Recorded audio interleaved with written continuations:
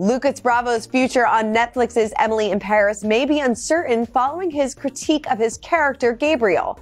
But the series and its stars are prepared either way. A source close to the production tells us in the new issue of Us Weekly, the show will go on with or without Lucas.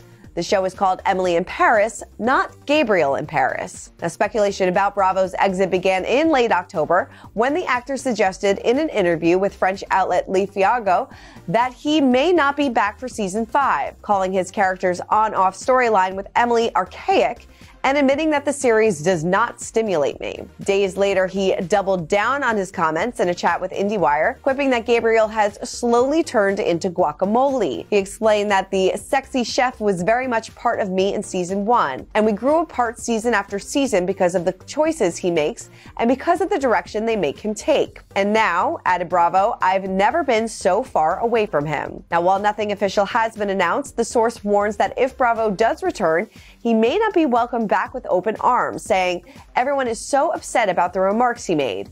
There is going to be a lot of tension.